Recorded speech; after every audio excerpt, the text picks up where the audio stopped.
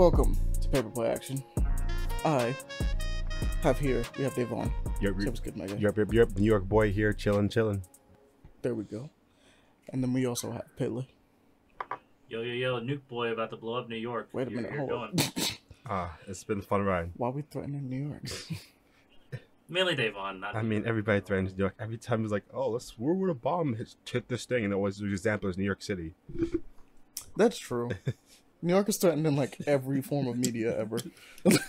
Constantly. There's an easy fix to this, Devon. Just stop being New York. But New York is lit. Stop being. Yeah, New York is lit. It's about to be too lit.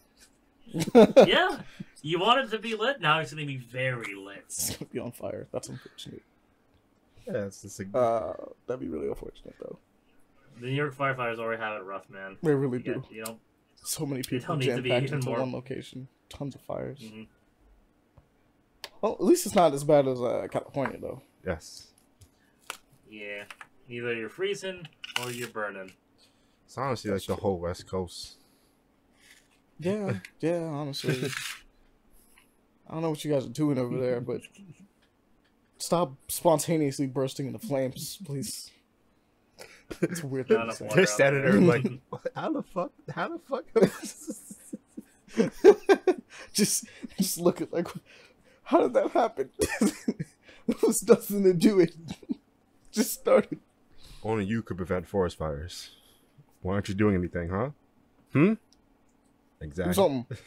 Smokey would be disappointed. Smokey about to get that smoke on God. Alright. So, how have you guys been? What you guys been up to? Living in New York, enjoying life. I might stay here. I've been trying to kind of crazy, kind of confused, but New York is bussin'. Get my driver's license here. Please. I really hope I don't die with that. I'm so scared. Why did you just immediately go to I hope I don't die with that? It's like such a big difference between I'm gonna get my driver's license and I hope I don't die. I know, because I've been scared of this for years. I've been avoiding it because the fucking public transport is so amazing. I mean, sometimes it's bad, but it still gets me to the place. But driving is still good. I will never find parking, but it is still dangerous out there. There's so many negatives to driving, but it's still a lot of positives. Yeah, the ability to just kind of get places. You can kind of do it faster than public transportation, honestly. Yeah, honestly, It takes just me better convenience. an hour 30 minutes to get to work with public transport. With driving, it'd be 25 minutes to 30. So yeah, so you can just leave a lot later. Yeah. Oh, speaking of public transportation, I just found something interesting about our city public transportation. GTA? No. We have electric buses, full on electric. Oh, I've heard about this. That is cool. So I was driving past the train station earlier today, which is also the bus station, and there was a full-on lamppost charging station for electric bus on there. That's brilliant, because since the bus only has to drive around a specific path pretty much this entire day, that makes sense. As long as you put traffic systems there, you can just pretty much have a single bus going through constantly, like a trolley system, like in San Francisco. There's no tracks on the road. See, we do like the trolley system in San Francisco. It's weird. It's a weird system, but it's kind of fun. You know what I mean? It's just all right, we got a trolley.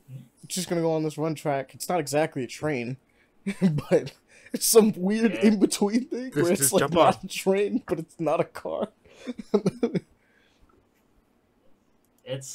I guess at one point it was efficient. I don't think that anymore, but yeah. I mean, it probably still is. I mean, you could ask anybody from San Francisco; they probably still use it. There's probably a ton of people that still use it. I'm not sure if it's effective fully because you can only have one train on that same pathway the entire time. That's fair. Or trolley, sorry, since it's not really big. Wait, can you really only have one trolley on a trolley system, or can you not have multiple trolleys? Because the track's only going forward and back, I believe, since you can't really circle around. You go circle around towards the end, but still follow the same track back down and up, down and up. Fair enough. I believe. Any San Franciscans who are actually listening to us... they probably have 2 or 3 on the same track, but obviously they can't go down and up. Well, I'm assuming that it goes in a circle, right? In a huge circle? It does go in a circle, but I think it loops near the end, but it's the same middle track regardless, because you can't have 2 running at the same time, at least on one. Well, the big hill that's overlooking the bay. Okay, That yeah. part I think is only the one track. The rest of the city I cannot say. That's fair. But all right, just been chilling. Continue, Devon. Sorry. What? No, you good. I was thinking, yeah, that's crazy. I never knew about Charlie's. You learn something every day. For real. But So- how you doing, Pele? How's life? Yeah, it's fine. Watching TV. Watched Gotham Knights. Why have you Why do did that? you do this? Why did you do this? This is not even like Curiosity and fun. fun in the way like we watched Velma. This one's just kind of hot garbage off concept. And you did it by Well, yourself. that's why I thought Devon would like it, so because it's hot You garbage. did it by yourself. He likes to make fun I of know it. you did it by yourself. Don't do it by yourself. Because you wouldn't watch No, it. I do it with friends. Yeah, I've been trying to get you to watch it with And friends. Is it even worth watching like in a fun it's way? absolutely not. See, that's what I'm No. saying. Maybe one day, Because Pele. like we watched Velma, because we got like a chuckle and making fun of it and stuff like that. Same thing with Santa Inc. But like You mentioned that, so I can't even Gotham think Knights to is- start to find Gotham Knights to Yeah. be sort of funny. It's just gonna be kind of like what? It's just cringe. They take a lot of liberties of the Batman source material, obviously, and yeah, it's characters who were curious about money. So, Independence, another adopted son of Bruce Wayne. That's not Tim, Jason, or Dick. His name is Jeremy. Oh, I think. Yeah. I was about to say, who? I was about to scream. Let's see. Duella Dent is in it. Who is so- not so- actually Joker's daughter, but you know, whatever. It's actually. I know it's yeah. It's something. Let's see. Just here. show. No, not It is a Jeremy. show. Sorry. Bruce's adopted son is named Turner Hayes. I've That's- never heard that's these names not in my much life. better. Yeah. Oh, okay. You'll like this though. Probably not for this show. They got the Dark Knight Returns. Robin Carrie Kelly. Wait. Okay. Okay. That's Mhm. probably the coolest thing they could have done out of that entire thing so far. They got spoiler. Stephanie Brown. Okay, that's pretty cool. Harper Row. Okay. Fair. Yep. Harvey Dent's in it. Makes sense. I don't know who the hell Brody Murch is in terms of the comics. I can't say I do either, which is unfortunate. He's Oh, okay. So he's the son of Lincoln Murch, who's Owlman. Oh man. I don't. Yep. out of all people, the son. A good pull because Owlman's kind of cool, but like at the same time, it's like, we'll see. Yep. You got Clue Master, who's the father of Stephanie Brown. Yeah, that's fair. That makes Chris- sense. Mm-hmm.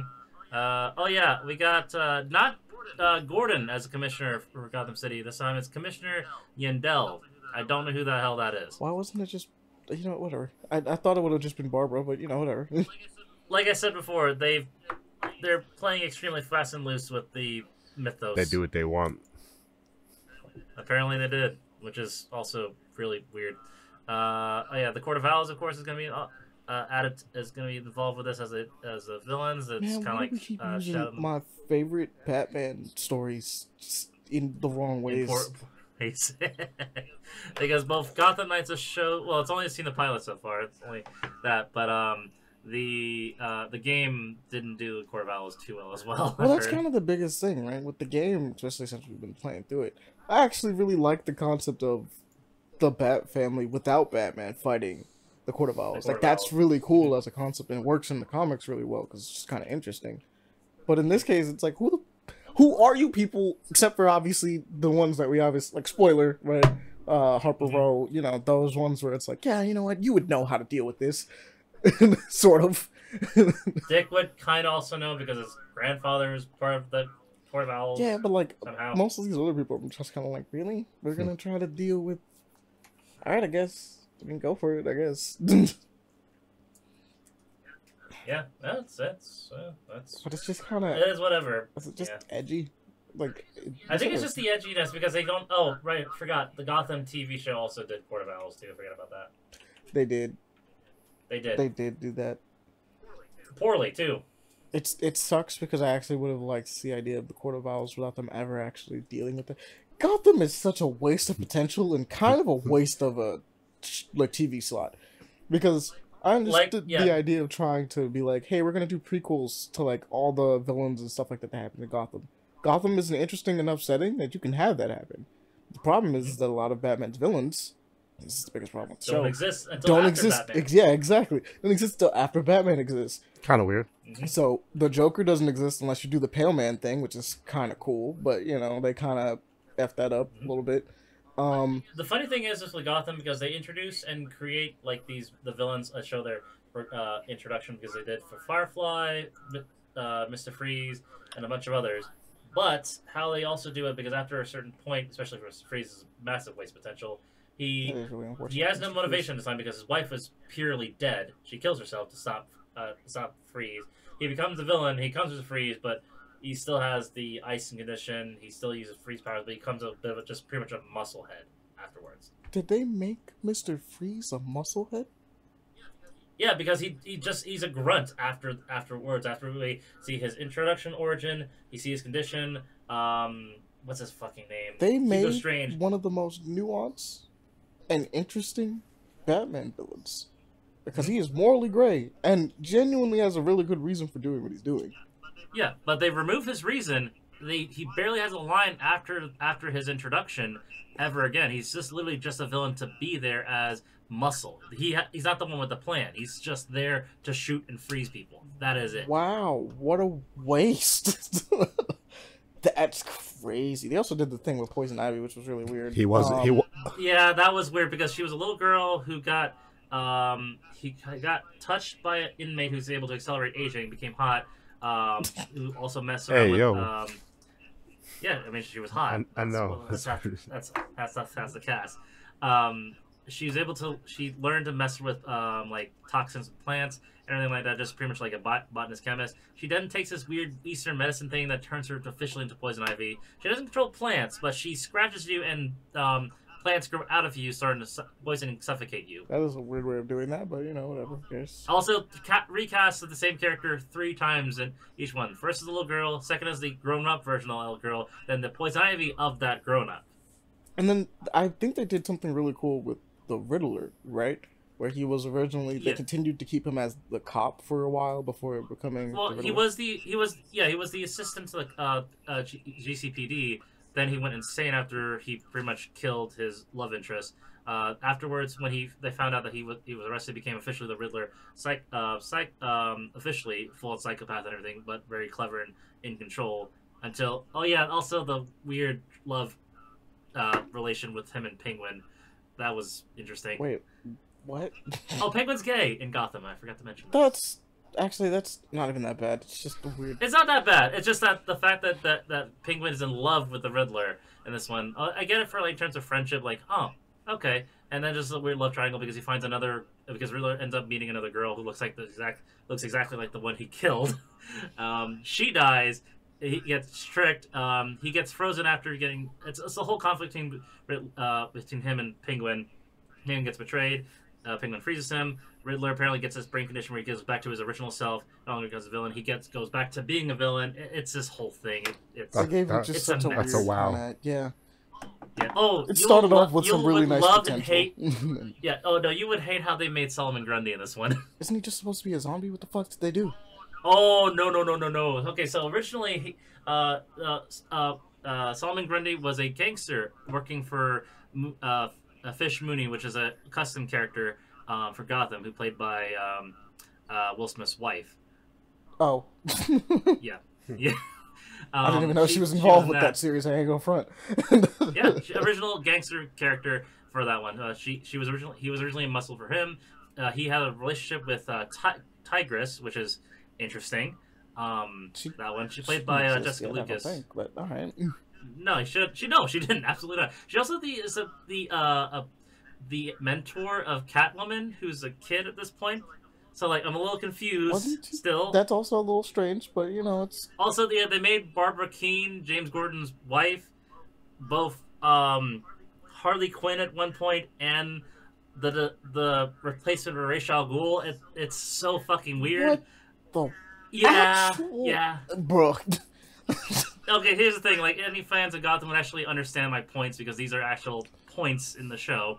But But yeah, no. Butch Gilzine is the former musclehead for Fish Mooney's character. He ends up dying at one point after getting shot in the head. He gets revived, became Solomon Grundy, white hair, white face, gray suit, couldn't remember himself, but he then remembers his memory because of his friendship with the Riddler, and he goes back to a relationship with Tigress again.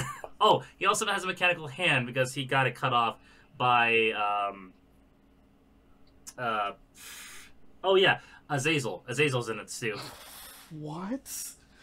Yeah, it's what? a lot of villains. Okay, you know. Okay, let me just list out the villains because you have Solomon Grundy, Joker, 2 Jokers. Yeah, I heard about that. Yeah. 2 Jokers, Riddler, Penguin, Ivy. Not Bane, but the Venom does exist in the show. That's fine. Firefly, Mr. Freeze. Firefly, I guess, could exist. It doesn't really bother me with Firefly. Firefly's, you know. Oh, they did Prometheus. I forgot about that. Yeah, they did Prometheus. Oh, Dollmaker. They did Dollmaker. It's fine. Yeah.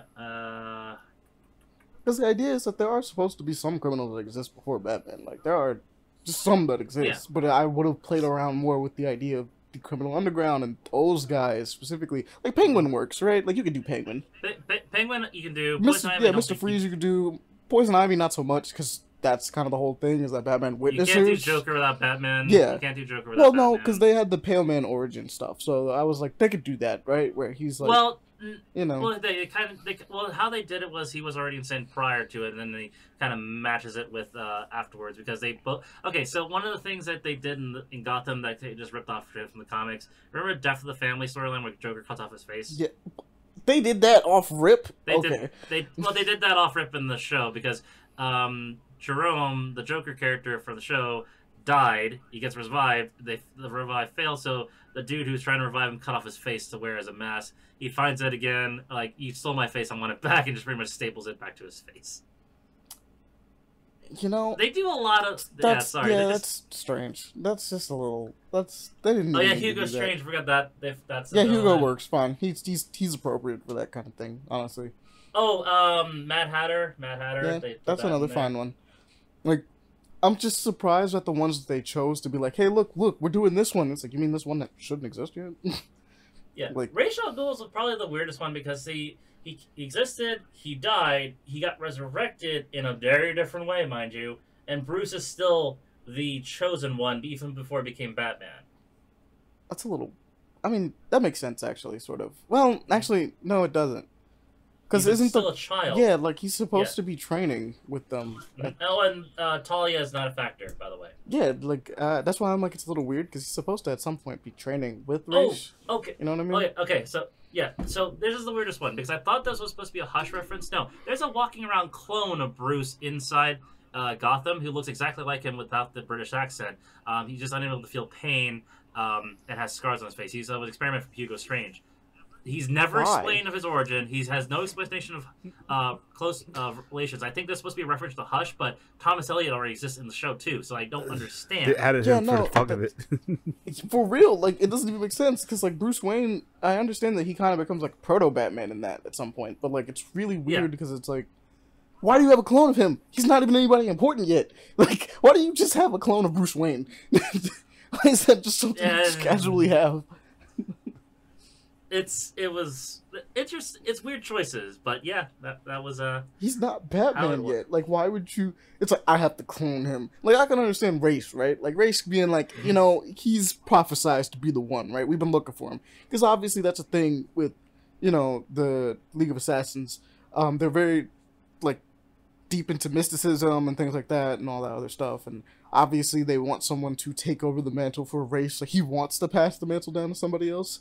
So it's like, fine, right? You can make the argument that Bruce is the chosen one, quote unquote, to him, right? Like maybe it's prophecy. They went to talk to somebody, whatever. Who cares? Like it works for the League of Assassins. Okay. Oh, so I was wrong. I probably didn't see the season, but Bane's also in the show. I guess Bane's in the show too. Actually, Bane works because Bane has a lot going on before he even puts on the mask in the first place or ever fights Batman. So it's like, whatever. Like Bane is fine. Like he can also be in the show. It's whatever. Yep. Clayface. I don't remember if Clayface actually just straight up has his origins happen. during the timeline of Batman. I genuinely don't remember. It was an experiment. I know that for sure. Had Let's to be. see here. Yeah. Had to be. Dollmaker. Oh, the Electrocutioner. I forgot about that. The Executioner. Mentioned Firefly. You know what? Is KG Flamingo. Beast in here? Because that'd be cool. KG Beast is not in here as far as I What understand. for shame. Actually, Oh, that's right. No, they do Harley Quinn twice. Once with Barbara Keene and once with an assistant of Joker as well, who her name was Echo. I don't understand why they tried to do Harley Quinn off rip though. Especially I don't since know either. this is way before, like, I don't know. That's just going to be my biggest complaint about the whole thing, because everyone's like, some people might look at it. Oh, they did Killer Croc in this one. I forgot. Oh, that's kind of fun. But everyone's going to look at it and go like, well, it's an Elseworld story. It's like everything happened before. It's like, yeah, but it doesn't really excuse it. Like, the fun part about the Elseworld stories is that they're taking something familiar and twisting it, right? Like, it's things happen, but like in a different way or something like that. Like, you're seeing how they're twisting it, if that makes any sense, right? But with Gotham, it's not. It presents itself as a piece about the city of Gotham before Batman showed up, right? So then you're looking at it going like, well, I want to see how the city played out and how all this stuff happened before Batman showed up. And if you're looking at it in that lens, it's like, well, then certain characters just shouldn't exist yet. They just shouldn't. It's like, and then other characters should be like kind of rising to power, or we get to see how far Gotham has fallen, get to see Jim's fight against these kind of things and trying to keep the city from falling apart. Because Gotham is falling apart, but like it's not like literally on the brink of collapse every week until Batman shows up. So apparently they were doing their job. Apparently they were doing job it. enough, and a few of these villains do die too. So Batman's never gonna have to deal with them. Then? Yeah, that's weird. It's just never gonna have to deal with them, I guess. So it's so strange, very lost. Gotham is weird. Gotham is very weird. It ran for 5 seasons. So. People liked it. I'm not gonna say that people didn't. I mean, I enjoyed it for the most part in some performances because I thought like the guy who played Joker, the guy who also played Cal Kestis from Jedi Survivor. I thought I thought his performance was pretty good as Joker. That's fair. Yeah, that's as a proto Joker, I thought like I like you. Well, what else do you got, Billy? I also recently went to the Gun and Knife show near home today, and I bought myself a practice butterfly knife. Okay. Yeah, so no blade, no sharp edges on this one, but pretty much I'm just flicking around and using this as a fidget toy, spinning it around and see if I can scratch it without having to hit my knuckles or hit the blade side of the thing. Yo, get clean with that. That'd be crazy. Oh, I'm working on it. Granted though, I see now it's not exactly practical as a weapon because doing this just has a cool intimidation factor, but doesn't actually have a good. It's just grip a flex. It just sticks. Yeah, it's just a flex. Not really. It's great for concealment and pulling it out, but you know the easiest way to just pull out a knife, just pull out a fucking knife from where you have it. That's it. Every fucking movie, the guy has a butterfly knife. He's bro, chill. Like we get it. Well, chill. At the minute where you're doing between the few seconds you're doing that, I could just pull out my knife and stab you in the chest. Shot his ass. Or shot his ass. Yeah, like it's cool to fidget around, but that's pretty much all I found it for useful. I'm just doing this to keep my hands busy at times. But yeah. Beyond that, let's see. Oh, I've also been playing through the recent Modern Warfare and Black Ops Cold War games. Should I spew my rant to the audience after I gave it to you guys? Just shorten it. Just shorten it? Alright. So, like the games, have some few technical problems going through it with the first Modern Warfare playing from the PS4 version. The cutscenes are the worst part about it. It lags for some fucking reason, with some green graphical glitches happening in the middle of it, where surfaces just suddenly turn pixelated green for no reason. Oof. It's not bad. Yeah, and but that's like the worst aspect of it. For it, the second Modern Warfare irked me a bit more in terms of straight up gameplay. The first one, the first issue I had was pretty much during a section where I had to pretty much craft items to survive through a section of the game. The game bugged out, so I still had bullets, I still had my gun and all of the items, but the game wouldn't let me change anything, it wouldn't let me shoot, it wouldn't let me change my gun, despite enemies still shooting at me. so I couldn't do shit and was stuck there for a good hour and a half. I didn't What? remember Hour and a the half? campaigns for these. Yeah, I don't remember the campaigns for these being so buggy. Well, an hour and a Or at half least is not a hearing about while. it. Yeah. Yeah, I mean that was my experience recently with it, and like I mean I had to redo the thing over and over again to avoid getting shot at, but I couldn't shoot, so I kept dying. No shooting. No shooting, and I got pissed off for so fucking long until I got past it. The second one, it just hurt my eyes to play because I play it on high dynamic range on my monitor here. So this is what I call the J.J. Abrams bug. So in a game where you're looking at a light source, you have lens flare flying at your, showing out your face, kind of just spreads across the screen. Lens flare in this level and moving forward the rest of the game actually was permanent, so you actually could see the lens flare from every light source through your walls in the entire level. Oh yeah. So you see nothing but lens flare. So you were telling me about especially this. This sounds so it became hilarious. painful in one level when I was trying to sneak through. Typically, because light sources are close by to you, I look up and it just blinds me completely. But there's nothing producing the light on the wall itself. But I still see it because it's outside of the wall where the light source is, but it's still full beam brightness in my face. So it makes it difficult looking up right and up to see my environment, and I'm still getting shot at while I'm getting blinded by a fucking strobe light. It was crazy. But my biggest complaint of all three games so far, I'm still playing through Black Ops Cold War. The campaign download. That's my biggest issue. Each one is insanely long for the download because each game is a minimum disk about 100 gigs just to install the game. Wow. You have to download the campaign separately in different packs per one. I think it was 46 gigs for the first Modern Warfare, 48 gigs for the second Modern Warfare, and 53 gigs for the Black Ops Cold War. The fact that you had to download them in separate packs irked me the most because you're making me waste so much time just to play my game. That is true. Jesus. You were losing it over that. I was there for that too. You was just... It's 150 gigs just to play the fucking Well, campaign. I'm not you even got this touching on the PlayStation? multiplayer. Yes. Jesus, that's like a third of your fucking storage. Yeah, straight up. Yeah, I did the math. I was over 700 gigs right then and there for 3 Call of Duty games. Call of Duty got to work on that, bro. Activision got to work on that Activision. specifically. If you're listening to this, Activision, fuck you. By some miracle of a chance. Just do a better job, bro.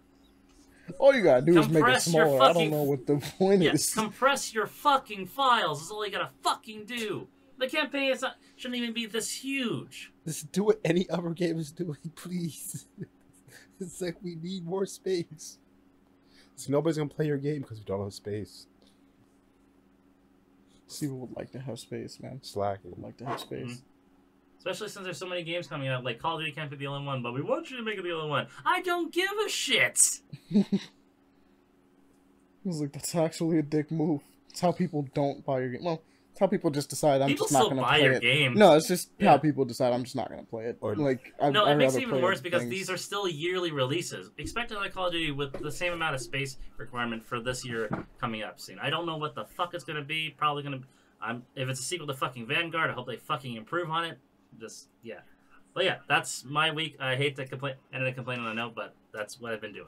All right. Well, what about you? Because we didn't actually get to hear what you've been watching or playing. Oh, but here's the thing. I've been like an NPC the last couple weeks. I've been like, if I don't work, I play Fortnite or I study for my driver's test. So I'll just randomly go on TikTok. So I've not really been doing much. Only thing I've watched the last couple weeks was Our Universe with Morgan Freeman. Which is fun. That is fun. Even though it does jump from point to point a whole lot from nature stuff to universe stuff. That show is still good. It's amazing. I actually like that. It was like, oh, I want to learn about animals. I want to learn about the universe, and it's pop it up. It's like out of nowhere, man. Yeah, no, like we're on the side. We watched one episode together. It was like about bears, and it just immediately jumps to like Black the holes. stardust of the universe.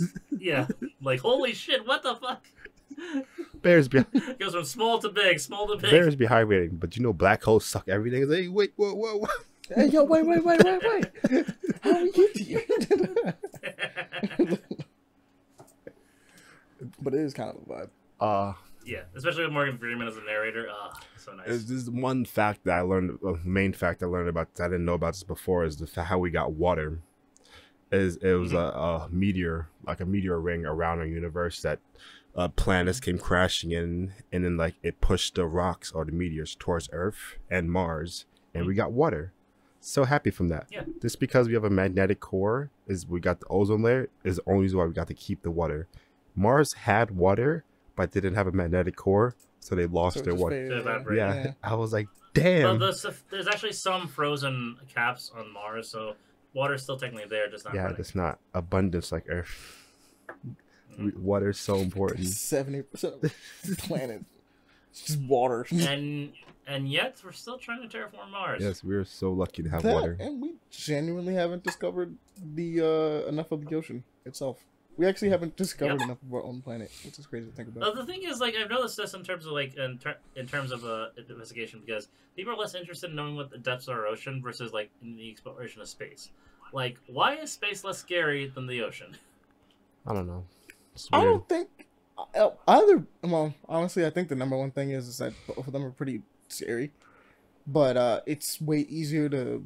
I think, based on what we can tell, it is easier to make something that is pressurized that doesn't have to worry about like pressurized on the inside, so that way like it doesn't get crushed when it goes out into space. Like going out into space, it's not gonna get crushed, right? It's not a ton of weight. Well, It's it just, depends if freezes. it gets you something too close, because if you get too close to any other Well, planet yeah, surface, I mean, like just being in space will cause Yeah. won't cause it to get crushed, right? No. He was like, you just need to make sure that like oxygen can maintain in it, and we have to get it up there. And I'm simplifying rocket science, obviously, but you know, versus go down to this area and withstand pretty much the weight of the world.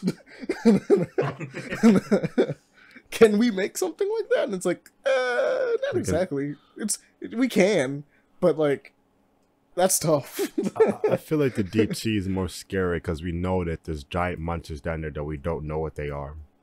And it's way more scary to find. there's true. life. It's potentially life in space that we haven't seen alive yet. Yeah, but So it's if you just see out there. something- Like whatever's in space I know. is just out there. We haven't. Like, I know, but if we find anything sort of that equivalent of random species of alien or unexplainable life living just in deep space alone, I would still be fucking We have to go scared. very like, far. I guess that's the thing. Space so far has just been empty. We haven't found anything crazy, but we're like, there's black holes. That's a monster on its own, right? Like, there's exploding stars. That seems pretty horrifying. Things of that There's giant nature. asteroids that could potentially hit us. That's terrifying Yeah, in of itself. but it's like, it's nothing that's like, all right, it's like a natural disaster kind of thing, technically speaking, right? It's horrifying. we don't have a fucking kraken Yeah. in space yet. But we Yet. we know That head for that a would go fact crazy. that there are monsters down there. What Correct. kind of monsters? We don't know, but we know that they're down there. We know for a fact we'll run into something I crazy. think it's also might be like generational fear, because we've had for over millenniums actually to fear the ocean over many deaths of human life and loss, versus space is still relatively new in our time span. That's true. True. But we also have the obvious thing of we're kind of destroying our planet, so it's like we probably need to figure out a way to get off of it at some point. That's why we should go to our depths and clean that shit up. I mean, yeah, you're not wrong. Amani, you think but, it's like, too late to fix this planet? I don't think it's too late to fix this planet, but I do think we probably need a backup plan because we're not doing a very good job at, like, you know, trying to the avert. backup plan is the rich people get into a place, go to a different planet, leave us poor people behind. Yay. Yeah, I mean, if we can colonize it properly, like fast enough, you know what I mean? We could just straight up be Gundam, sort of. I shouldn't say Gundam. Bro, Australia got destroyed. I'm staying on Earth. I'm staying on Earth, bro. Say Gundam. It's gonna be lit here, bro. But you know, anything else? Nah, I'd be down to go to one. If we got it like properly colonized and like everything set up, like if they got the Wi-Fi over there, yeah, I'll go. They got the Wi-Fi over they, there. got, they got the good Wi-Fi over in Mars or whatever. Sure, why not? And it's like, why not? It'll take forever to get games delivered over there, but you know, maybe download speeds are good. So we don't have to worry about it as much. I will say this though, as a Dead Space fan, if we go to a different planet and there's a fucking marker, I'm blowing that motherfucker. Oh no, without Blowing that question, we don't have time for this, man. I refuse. I refuse if I to see deal with the anything- fanaticism of that. Yeah, Nah. if I see any sort of marker that looks creepy, I am blowing that motherfucking shit up. I'm just gotta go. without question. I am a scientist. I know to study, but I also know threats. Fuck that. Some things need to be left alone. You just arrive and you see something that you've never described before, and it's like, huh, that's crazy. Let's leave that be. Let's just not figure out what that is, please. Imagine if we're like out there and we just discover like a super space monster. Like we go out and just see like eyes peering back from the darkness. And you're like, you know what? Let's just stay on Earth. Red It's alert. just not. Yeah. we see eyes. We see the mouth of Azathoth. Like, You know, we're just all right, going turning back. Yeah, just going back. Stay on Earth. No, space is bad. It's not space worth is it. bad. Not worth it. Just stay back. Red alert. Red alert. For real, red alert. Just go back. Oh, I wish Aaron was here, because if we had anything close to like the Tyranids to deal with in our universe, we would be absolutely fucked. Imagine if we were just the last thing. Like the last thing. The last- like the Tyranids were well, that's the happening, right? But we're just Yeah. the last bit that like exists. Earth's And last they're bastion just of not life like of that's sorts. the deal. It's like they just leave it alone because they're like, well, I mean, let's just not destroy everything, right? Like there's just like, Oh, no, or like, at the very but- least, they're but- like, we think we've destroyed everything. There's nothing else to look for, and they just never found us. Mhm. Right? They're like, we're done. They just assume we're done. I'm like, if they're on an extra planet, whatever. They're not intelligent enough. They're just gonna stay behind. Exactly. So we don't have to worry about space Yeah, faring. don't have to worry Because about they get, we scared them enough to like they're never gonna space fare ever again. just they've been damaged that badly. They'll stay on their planet. They won't go anywhere. We blew up every single possible space rocket to never go back into space. We'll do it. We got the power. We'll try. We have the fear. Certainly try. They got the fear in them. They won't try ever again. It's like, fair enough. Space scary. Leave it alone. That's why we all these. That's why we all these nukes for. I know why now. To blow up what? Us? Because it's definitely not for space. Just in You case. can't even pretend like it's for space, honestly. Got enough nukes to blow up the... You could probably pretend like it's for space, right? Because it's enough to blow up the Earth multiple times. And you're like, well, why do we need that? You'd think after we got enough to blow up it once, we'd be like, you can stop. Like, I think I might be wrong. It's like 13 times over. Yeah, no, it's the Yes, fact we that know it's we haven't- multiple times multiple times is the over, yeah. problem. Because it's like, you get to one, and you think you'd be like, we don't really need to make any more. If we could just destroy all of us, like... No, the fact that we made more and the fact that other countries have made more. Because I have more makes it nukes worse. than you. Okay, cool. Like, after we all die, I'm so glad you have extra nukes to use on the nothing that exists. No, the fact that mutual assured destruction is the only reason why we haven't done it to ourselves fully yet. Though I'm pretty sure someone's gonna be dumb enough. Can to we just throw that for- agree at some Nah. point to just be like, fuck it? Like, can we just rewrite or, like, make another convention to just be like, fuck it, the nukes aren't worth it, man. It's just not. Do you really think that Geneva Convention's fully worked? Nope. Well, no. I'm just like, can we have a convention now that's like, just fuck it, the nuke, just disarm the nukes. It's not worth it. It's just not worth it. I mean, people have been disarming the nukes, but the reason why some countries have participated but not have fully disarmed it is because other people still have it. Because So you want to we have end a up- gun to someone else's head. But then the thing is, it's like, Yeah. hey, man, like, if we just have a gun to the world, it just doesn't help anybody. Like, if you wanted to rule the world and then we destroyed it, like, what is there to rule? Like, it's just not worth it. Some people just want to be on top, man. That's how it It's is. like, I have to That's have how the it gun is. planted at the Earth. It was like, but why? In case the Earth fights I mean- back. Duh. War is the only thing. War is the only thing. Case- War is just pretty much means the other guy has a bigger stick. That's it. I mean, That is yeah. absolutely it. That is facts. Biggest. We got to get to the point where we have robot. No, we don't. Nah, it makes it worse. Amaya. Robot It just soldiers makes worse. it way worse because then we could just put them on a production line. So then there's no real like moral And quarry about it, right? It's just like, well, We have a billion robots. No, Exactly. it'll be a war of resources because whoever runs out of robots first. And even then, like, since the most, especially if we make them too smart, then we're fucked. Bro, the war between robots. well, no, it doesn't even have to be smart. It could just be piloted. Honestly, you don't have to make them AI robots. You just make them robots that are fast and strong enough to be piloted by And durable. other people. Yeah, and durable enough. It doesn't even have to be durable. They can make it out of cheap material for all we care. They're dispensable. You can just make them again. True. Grab those parts, slap them back together. Recycle. But like as anything else, the materials, so it's finite. Make them out of wood. Yeah. That's ends up being a war about resources. But then again, that's most wars. Sure. Gotta make them elite titans. But Full on Titan suits. But go, man. yeah, Or, Titan come on. suits. All Titan suits. Yeah. But yeah, I'll go about my You're pretty Europe. All right, so check it. I was playing this game called Resistance 2040X. We talked about it before and how it's like basically the evolution of Nidhogg. I stand by that.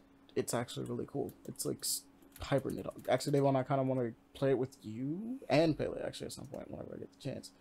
I challenged. He's a punk. Yeah. Damn it. I'm gonna bleep that.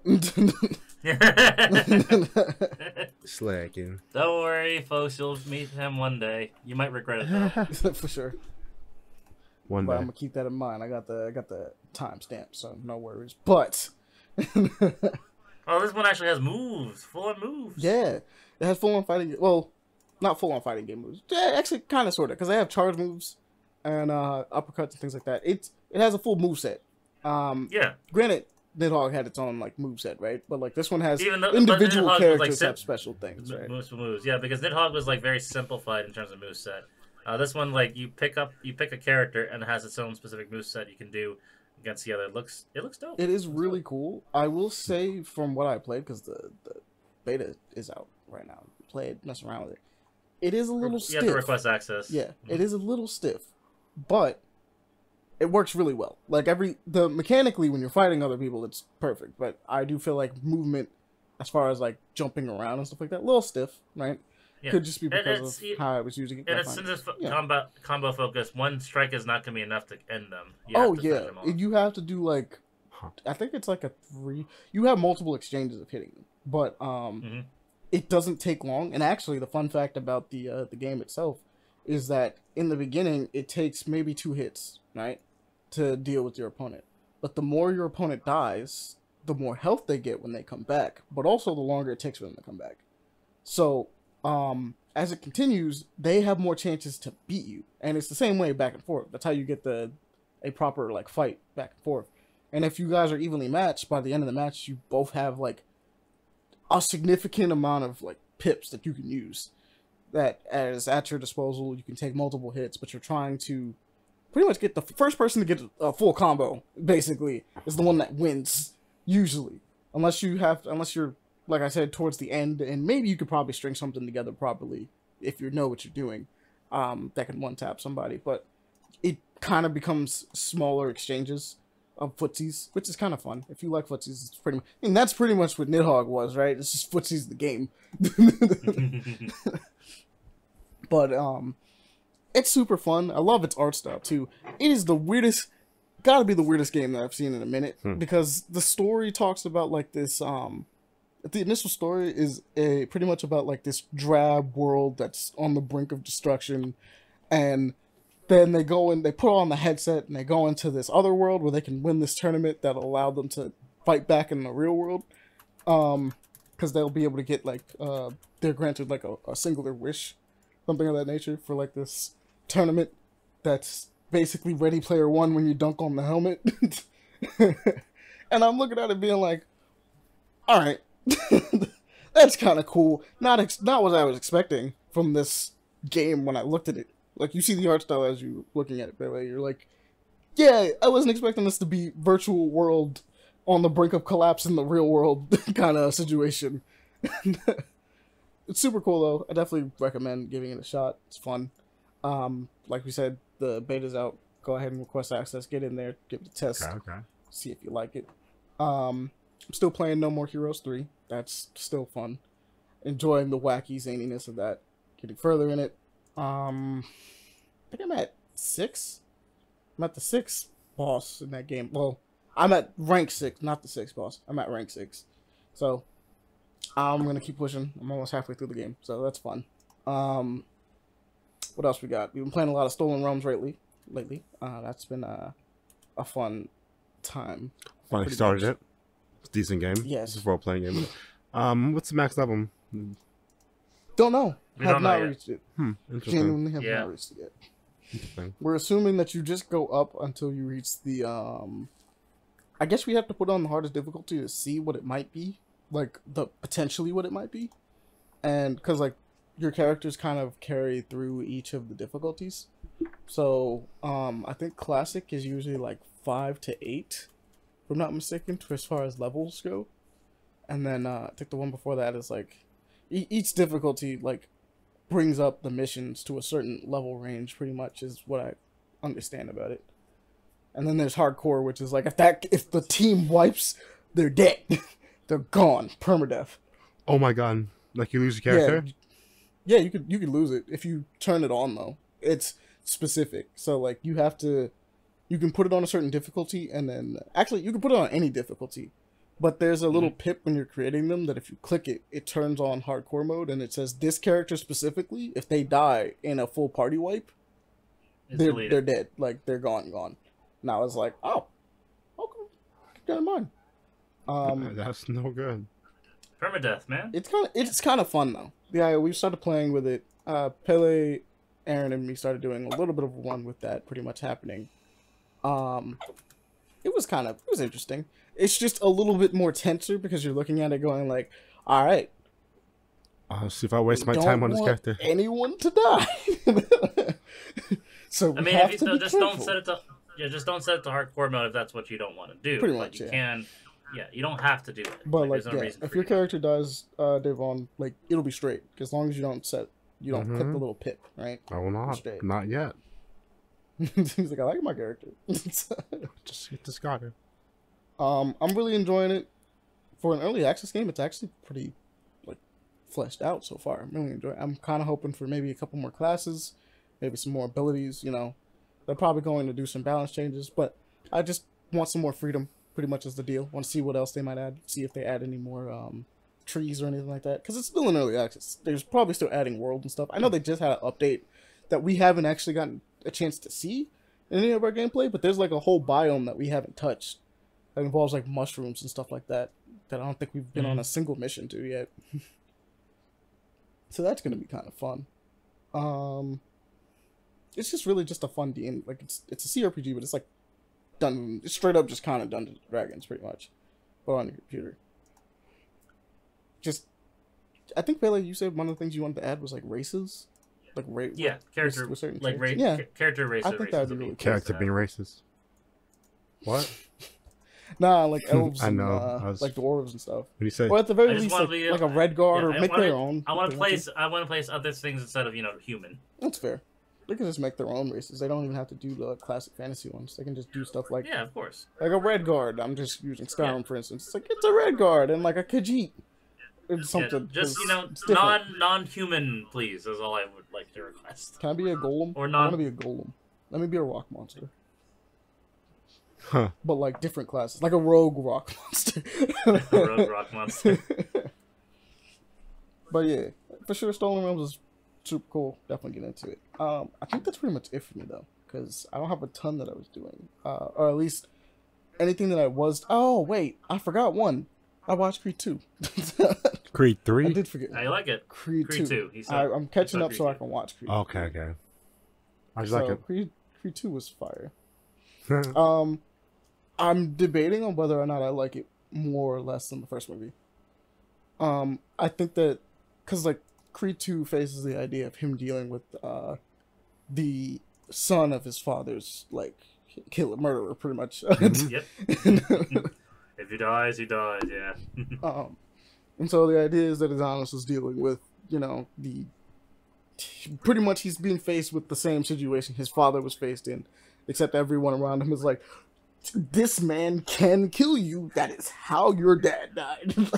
Yeah, especially since, Victor Dravo is, a good foot taller than Adonis? Oh, dude, bro, that was the number one thing I saw this. I was looking at it and was like, bro, these two people wouldn't even be in the same ring any other time. Oh, no. This doesn't make any sense. And they're like, oh, yeah, they're like, this match, genuinely the match in this film is like the most irresponsible match I've ever seen. And then... Oh, no, because this is not for a title. If it was for a title, it would be based on weight. Now, this is mainly the spectacle fight through. No, but that's the thing. He can lose the title in this match. That's kind of the whole... Which makes no sense. Yeah. Not only can he lose the title, but like, on top of him almost dying in that first match, you watch the rest of the world start talking mad junk about him. Like, not showing up and everything like that. He's like, hey man, where you go? You gonna punk out as the champ? And it's like, punk out. That man's not even in his weight class. He almost killed him. Are we bugging? Like, do we want to see someone else die again? You won't fight Bigfoot? What the fuck wrong with you, bro? You scared for your life, bitch ass. He said, look at you, scared for your life.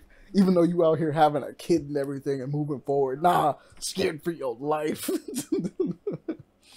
I do recommend going to see it. It's just, there, you know what it is? I like the setup for Creed 2 a lot. Like, a lot of what the core plot is based around is really interesting, but there are obvious parts of the world that you look at and go like, that doesn't make any sense. No. And it's not it's a plot hole thing. It's like more of a world thing where you're looking at it going like, people want you to die, clearly. Like, oh, so here's the thing, like, so that aspect, I will mention this to somebody. So that feeling you have, like, your unbelievability in certain parts of the world, that's pretty common in the Rocky series. That's definitely going to be a common thing you're going to see in the third one. But okay, that's fair. But, like, I guess the best way I can say it is just, like, because the first one was very believable, right? They did everything kind of by the books. Everything flows properly. There's nothing in the first one's, like, really solid in that fact of, like, everything just kind of makes sense. Like, there's nothing about it that's a little strange. Not that I could tell, right? There's, like, character motivations make sense. The world makes sense for what's happening. For instance, like, the final fight in the first film, when Adonis is fighting Pretty Ricky Collin, that wasn't for a title fight. That was a spectacle fight. Yeah, the entire idea was that he was just, I want to fight this new guy who is the son of Creed. Yeah, one of the greatest boxers of all time. Yeah, I want to fight him, and everybody was like, fair enough, right? In this one, they keep challenging him like as a champion because he's like, oh no, he'd suck if he doesn't come out. But I'm like, bro, you're not even in his weight class. Like, you're way up. You're punching way below your average right now for him. They even say it in the film that, like, he looks... Because his dad. Adonis is like... Adonis is like 180, and Victor is probably like 210. Yeah. He looks at him, he's, like, much smaller than your father. And he's like, yeah? Yeah, he is. Do you see your son? He's huge. Oh, so also, Molly, do you recognize Victor Creed? Victor Drago, the actor who plays him? Oh, no, I don't. Knife Hand. Oh, wait, did I? Yeah, it is. I didn't even catch that. From Shang-Chi. Yeah. Yep. That's fire. I like that. I did not catch that originally. But, yeah, it was a fun movie. I enjoyed it. It was a vibe, honestly. I think I'll still like the third one. I just have more, like I said it before, I still have problems with it at times, but I still enjoyed it for what it is. Yeah, I would say so.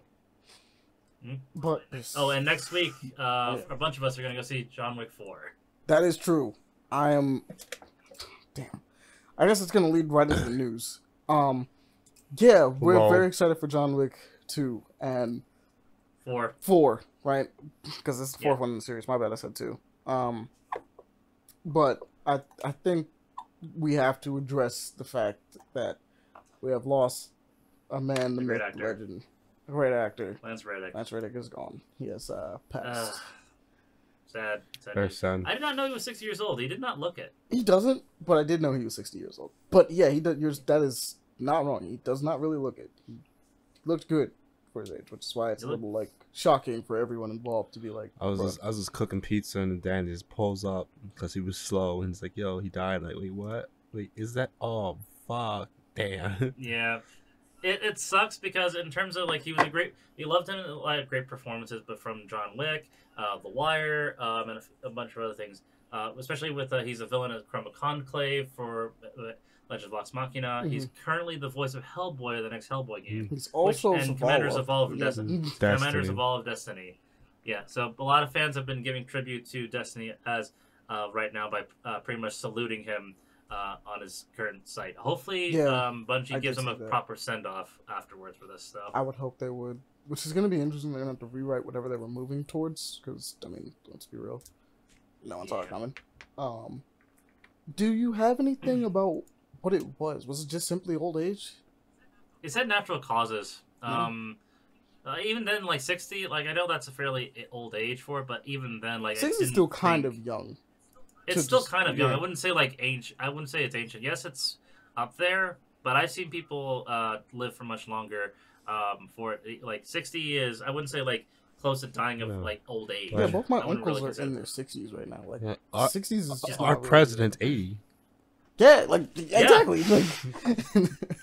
Like, yeah, I would say like natural causes would be. Okay. I'm not saying it was natural causes. He probably had like a weak heart or something like that. I'm not exactly certain, but still, like I wouldn't really put 60 as like death of like from old age if that is the case. Yeah, it's just. Well, I mean, I guess that's pretty much what happened to him, but like, it's just not really an age you associate with just your body just giving out in that way. Yeah. So it's unfortunate to hear. Our condolences to the family, obviously. For sure. They lost a great man, a great performer. It sucks. It does. It really does. What do we think his last performance is actually? Because I don't know if we know. In film, well, we're gonna see his next performance in John Wick. In terms of film, I have no idea.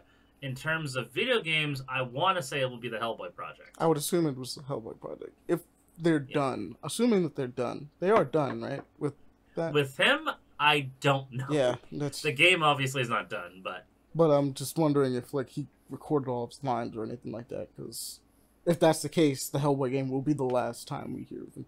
We're just losing a bunch of greats. We lost Kevin Conroy not too long ago. Obviously, it's a lot. It's just wow. And the fact that it's like even hurts even more because Kevin Conroy's last video game appearance, well, for Batman, will be in the Suicide Squad game. Yeah, that's what sucks. And that's a whole different. Unfortunately, that game is going through a lot of problems, but I think the story isn't going to be I'm hoping that the story is not going to be at this point. Like I really hope not. If it is, what the fuck, Rocksteady? It is a really strange game by default, but I'm kind of looking forward to the story at least. Granted, here's the thing. I would play the game as is, genuinely, because I like my fast-paced third-person shooters. I have you dashing around and doing a bunch of crazy stuff, right? But I think we can all agree that, like, we would have preferred a game that just involved using the characters that we're using more, right? Like, just more uniqueness about it. I'm playing King Shark. Why do I feel like I'm just playing any other like third-person shooter? Well, not any other, but like just a hyper-action third-person shooter. Yeah, you have I'm King Shark. Right? Yeah, you have 4 unique characters. You have King Shark, Deadshot, Captain Boomerang, and Harley Quinn. Deadshot, I expect to be a shooter because he's the goddamn fucking shooter. That's his character. That is what he would do. Like, if anyone Harley should play like that, him.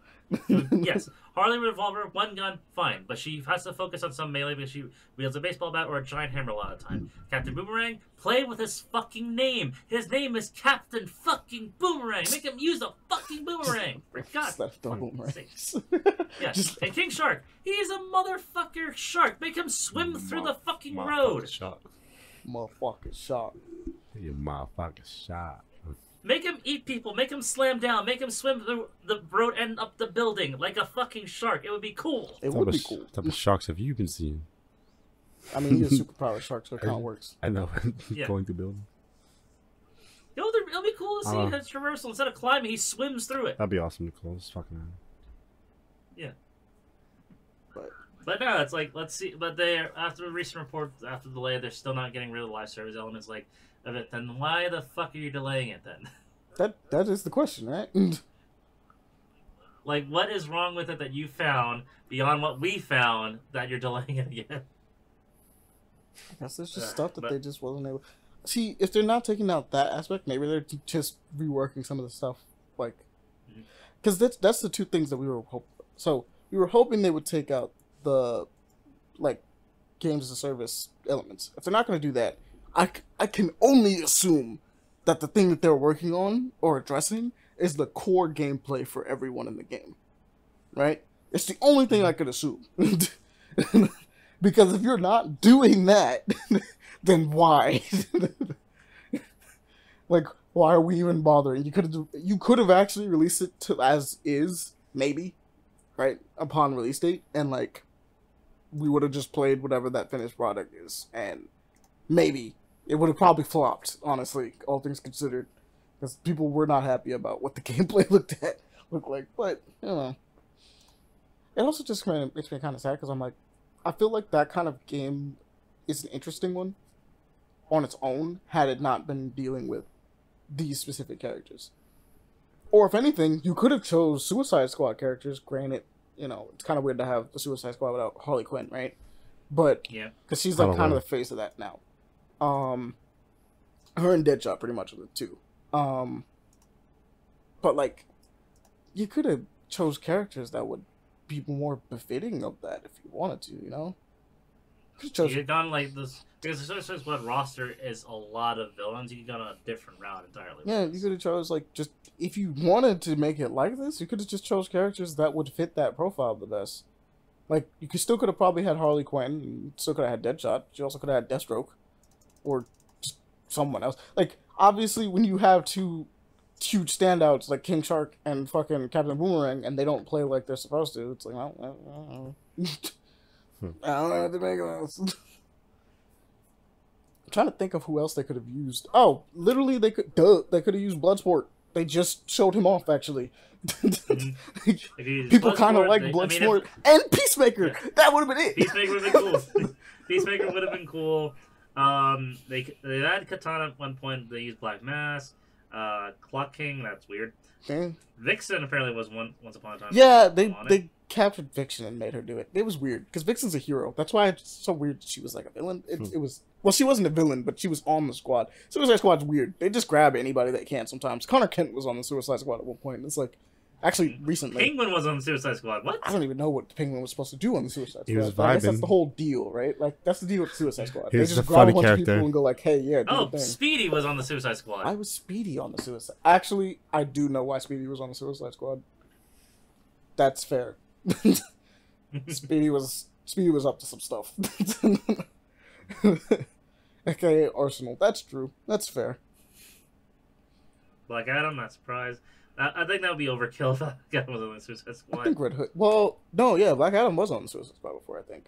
It was. I think that's overkill now, comparatively. It depends on what you're fighting. Yeah. Considering what they're fighting in this. Well, actually, yeah. Actually, no, it would not be overkill for the Suicide Squad since they're fighting the fucking Justice League. Yeah, it's like, hey, yo, we need something to deal with Superman. Black Adam. I'm gonna deal with the Flash. Black Adam could also deal with that. Yep. Parasite could deal with Superman easy. KGB's. That's another one they could have put on the team. What? Solomon Grundy would be easy. You can't kill Solomon Grundy, but you can't. What about control Arkham Batman? Put Arkham Batman on the Suicide Squad? No, I don't think Batman would stand for that. Oh, they're fighting him. Okay, this is a weird one. Etrigan, the Brainiac 666. Huh. Was that like a hybrid between Brainiac and Etrigan? And, yeah, an alternate Etrigan from another reality where he's merged with Brainiac. That sounds dope. That also sounds extremely scary, but that sounds dope. Yeah. That's cool. I like that. That's interesting, and I never heard that combination before. But let's find some other things in here because we have quite a bit of the docket to go through, and we have plenty of time. But you know, at the same time, let's find some things. What do we want to talk about? Actually, I know exactly what I want to talk about. I have to mention this. Yo, Hyperlight Breakers. It looks dope. Okay, so we talked about it getting announced before, because obviously I talked about how I'm a huge fan of Hyperlight Drifter. That game was sick. Did not get the impression that everybody was like weird blue alien people. Actually, that's not true. I knew they were blue. I just didn't know that they were like, they had tails. I don't want to say furry bait. They're too cool to be furry bait, but you know, I didn't know that they were this animalistic. I guess they have a lot of animalistic features that I just wasn't expecting, but it's cool to see it be translated over into 3D from like the 2D isometric game that it was, action game that it was, to this. It looks great. Looks amazing, honestly. Hoping to get a chance to touch this very, very soon. Actually, does it have a release date on this? I'm not sure. Early access, fall 23. Yeah. That works. Yeah, this game is seizure warning.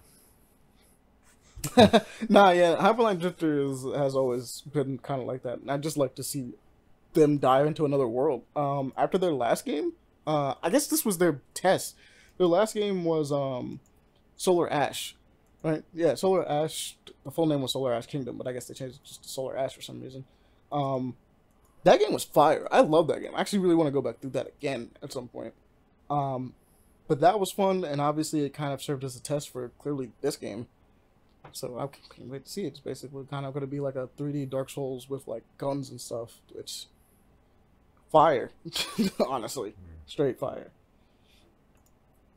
What's another thing you guys want to mention? We'll go in. Ooh, Atlas Fallen, another cool looking game. Yeah, that was Alice Fallen looks dope. Yeah. I was looking, I was like, what the? Whoa. Atlas Fallen. Okay, first off, this reminds me of White Sands, which is a Brandon Sanders's book in which they used sand almost exactly like they use in this. So right off the bat, the idea that your characters are sand bending superhumans that kind of remind me of a mix of Darksiders and like it's like Darksiders with like some other form, like I guess it kind of reminds me of Dragon Age, actually, with how it looks a little bit. Like Inquisition specifically, it reminds me of like a bit of a mix between that. I'm looking at that being like, this is speaking to me. And everyone's using sand and stuff like that to do attacks. You get a cool, crazy super gauntlet, and it's looking kind of sick. Based off a lot of early impressions, a lot of people seem to be liking the game, and the combo system is weird. So they have some fun, interesting gameplay stuff that's in here. So. It is a character, well, it's technically an action RPG is what it classifies. But after seeing some of the stuff with it, it's really leaning towards that character action feel. It's not there quite yet because of some of the little things that they decided to tweak about it. And so I feel like it's a little limiting in some instances, but it's also like kind of interesting. But they have this thing known as the momentum gauge, which is all about being aggressive towards enemies. But by being aggressive in this form, okay, so as your momentum gauge goes up, you gain access to new moves, right? And abilities as you fight. But in doing so, you also make yourself more vulnerable to attacks when doing it, because you take more damage when it's like that. It's like the idea of going in, but then like overextending yourself. So like, imagine like pretty much it's like a stamina system, but you don't get tired, right? Like the idea is that your character doesn't get physically tired and just stops moving. You know what I mean? It's just like you are being too aggressive, you're going too hard, and your body just kind of starts to give out in a way where if you start taking damage, you're taking way more damage than you would had you kind of paced yourself out. You know what I mean? And I feel like that's kind of an interesting way of going about it. I'm really intrigued by what they're doing with that. I want to see how it plays out. But Alice's Fallen looks crazy. I'm kind of glad we finally got gameplay for it. I'm not going to front. What's another one we want to look at, guys? Let's see. I want to talk about Battle Crush, actually. Battle Crush looks dope. Oh yeah, Battle Crush. So Battle Crush is a battle brawler, essentially a fighter game similar to what we play with Divine Knockout, but instead of full 3D third person over the shoulder camera, this is an isometric camera angle played with a breaking background as you fight each other with Greek and Roman gods. It looks fun, not gonna lie. It looks really fun. It's pretty interesting. League of It is Legends. kind of a cool one. It's cute. It's like chibi design, but a cool combo mechanics along with it. Knock people off the stage as the platforms are breaking apart. It looks just pretty cool, like Last Man on the Hill type of style fighter game. It definitely looks like a fun time. I'm looking forward to even messing around with it whenever we get the chance. Honestly, if we get the chance to, I'm trying to. I like games like this, pretty much. It's kind of like just. It's not exactly Smash, right? But it's kind of it invokes that same kind of feeling of like Smash and Power Stone. I need a Power Stone game. but like, but like Smash and Power Stone and things of that nature, where it's just like, yeah, there are games that like kind of are lost by the wayside. Giga Bash is like this too, right? Mm-hmm. There's just some games, some like arena fighters that are lost by the wayside, and they kind of get overwhelmed with the idea of like already existing fighting games and stuff like that that exist, like real like arcade style fighting games, right?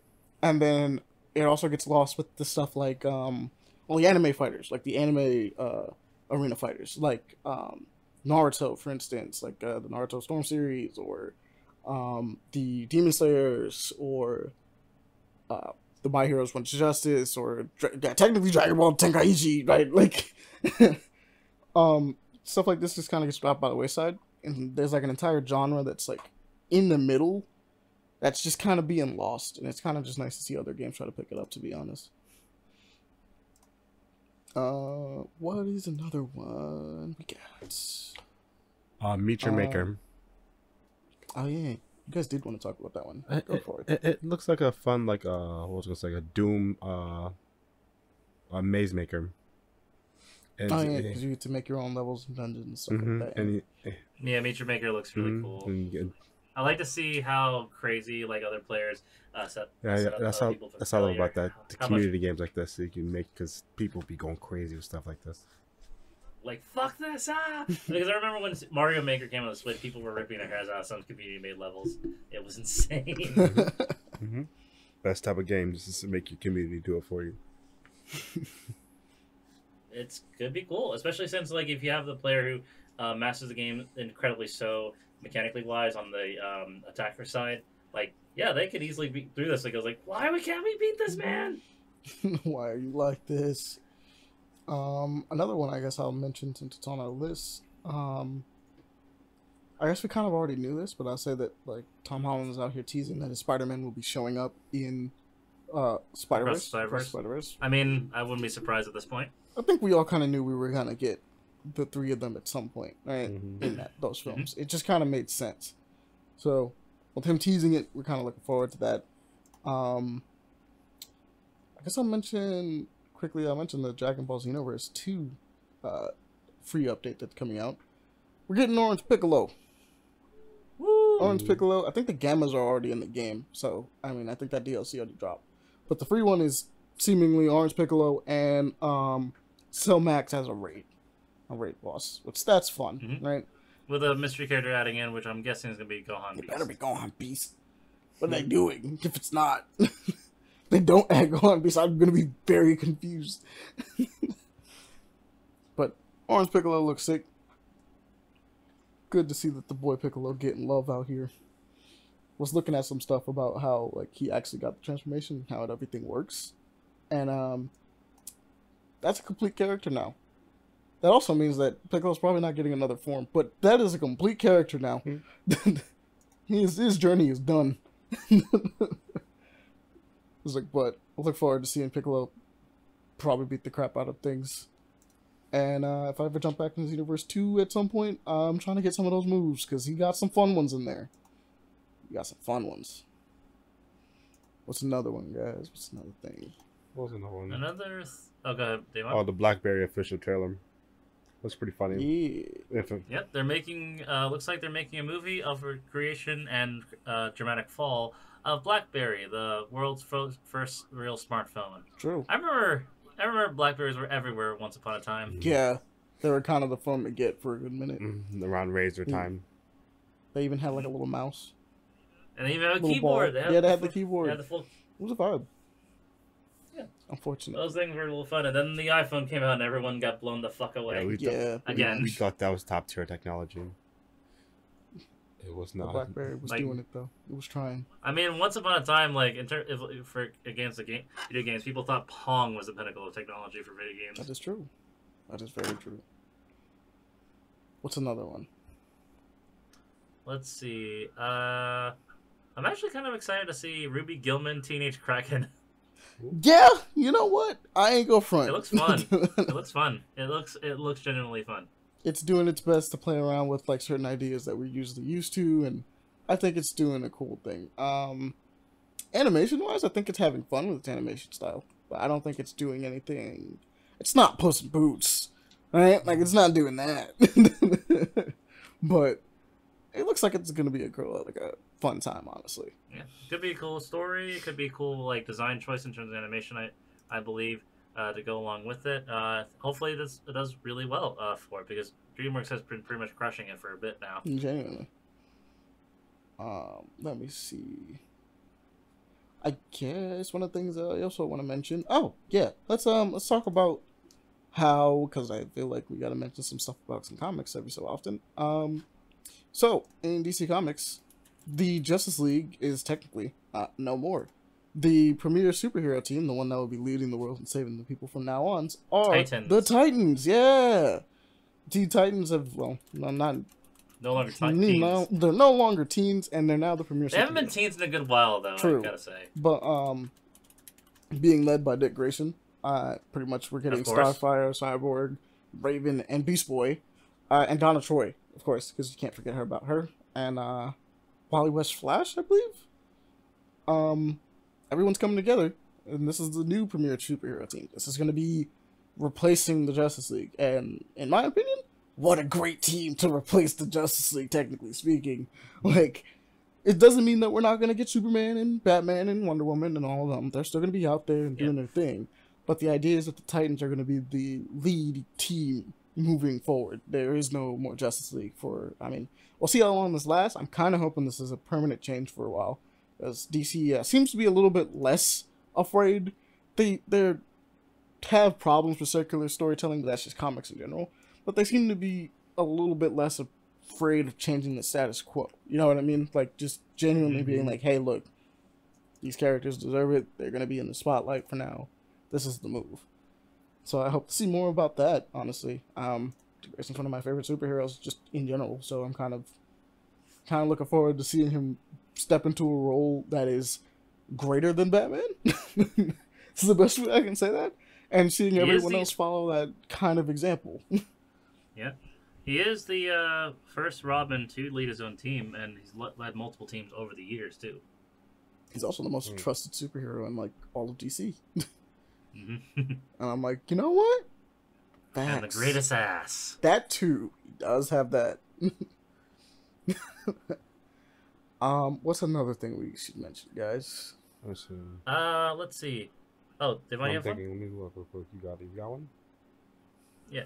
I wanted to talk about Gunhead. Gunhead looks pretty fun. So what Gunhead is a spaceship mech flying game, but it's more of a heist thing. So you have these procedurally generated essentially ships. You invade through different entryways and pretty much go through security and defeat enemies as you go through trying to find the treasure and loot within these ships. All procedurally generated, so it's a different outcome and challenge per time you try it, with a little kind of mech ship you fly around and shoot things to get to the treasure. It's really unique. It's a blocky look for it. That explains the pixel generation.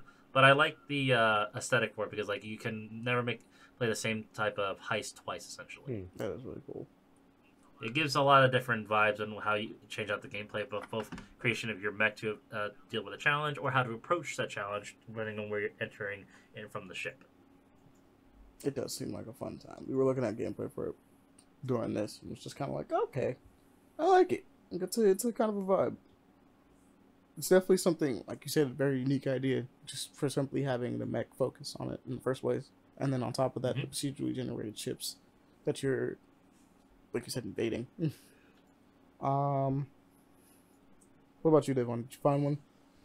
The movie Joyride looks like a fun movie about two girls being best friends and then going through a crazy adventure.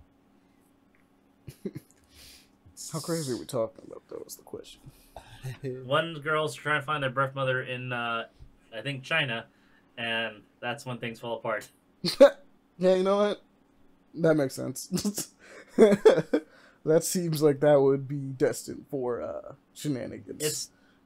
Asian main characters with a lot of Asian humor and relations that I got personally, especially I've really seen like when one of the Asian girls whose adopts parents were a white couple lean and hug and get celebrated. The other Asians were confused, like what's going on, and their daughter response was white people.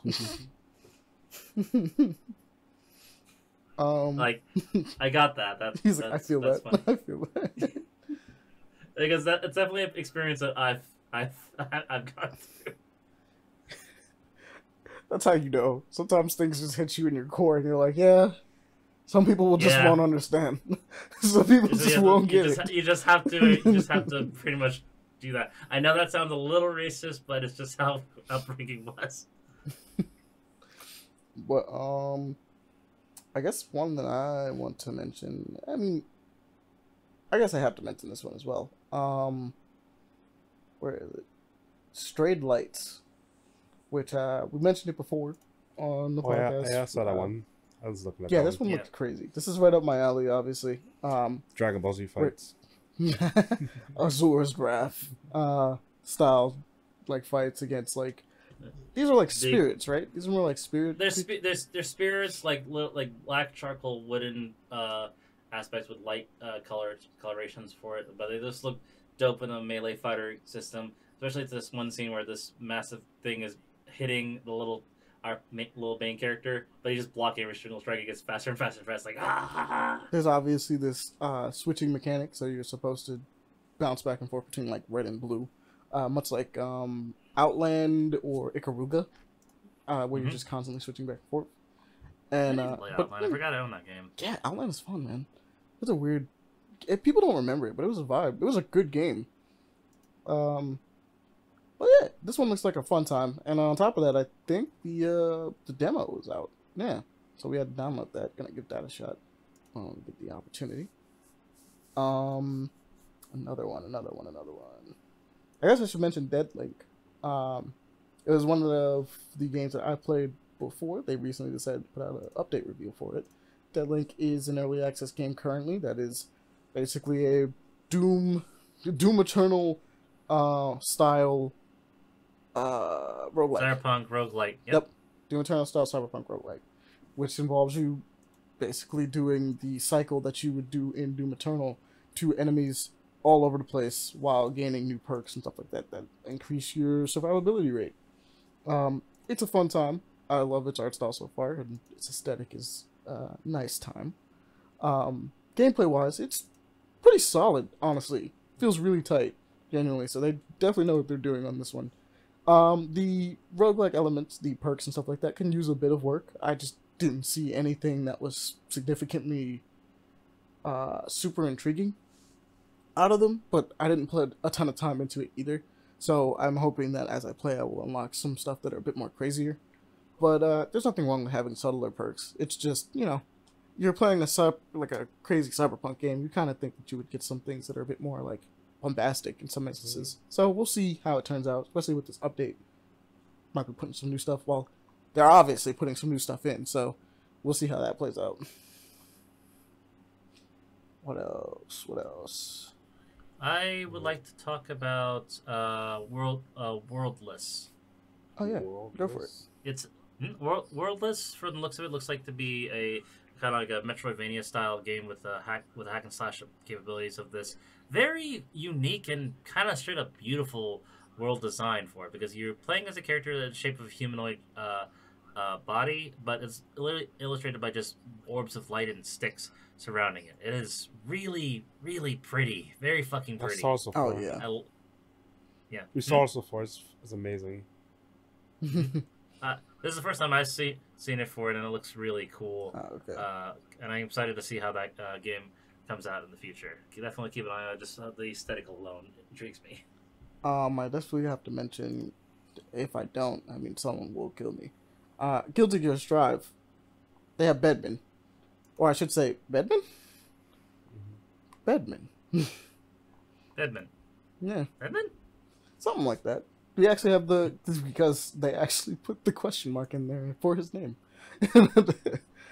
Is it Bedman? You gotta have the inflection on it. It's Bedman, I guess. But, the idea is, and this is the fun fact about it, we're playing as not the original Bedman, but his little sister with the Bedman attacking in the background. It's a fun little puppet character, a way of reworking that character that's really interesting. Not gonna lie though, the original version had some crazy stuff, like this rewind mechanic that's ridiculous. It's a cool one. It's like a trap setup kind of thing that they would do, where they would put like a little time slot and then have like a rewind echo after image that did stuff. The new one doesn't have any of that because Strive is a simpler game. It just doesn't have the crazier mechanics, but it is fun. I like the idea that the bed is protecting her, even if she doesn't want to. It seems to be kind of out of control in that kind of way. Where she's like, I'm sorry, it's just doing what it wants. I've never seen it be this aggressive. A lot of fun work put into the animations for this one. I think Bedman might be a pretty cool character to check out when you get ready to play Guilty Gear Strive, especially this time around. So, yeah, look out for that. Anything else? There was something. There was a movie I wanted to talk about. It was what was it called? It was a Grudge movie. Oh, Beef. Yeah, Beef. Yes, that looks like another funny movie. I skimmed through it because I was scared to tell what's happening, but it looks funny. It looks like a good watch. Mm-hmm. From the looks of it, it's like two unrelated characters, both of Asian descent. Very much like have their own problems in lives. They have a chance encounter apparently over a car thing, and this pretty much been taking each other's peg down one by one as time passes in a more revengeful manner. Like, this looks fun. I completely get it, and goddamn, it's just like fuck, just fuck. It just looks like a depressing movie, but it looks funny. It is depressing because revenge can go as far and and the thing is, I am an advocate of vengeance, but like vengeance over petty stuff, I think is go too far at times. Let it be deserved. Let it be warranted. This seems, like you said, petty. Not really warranted. I get their lives have been kind of shit, but like this escalates too far over petty things. That's all.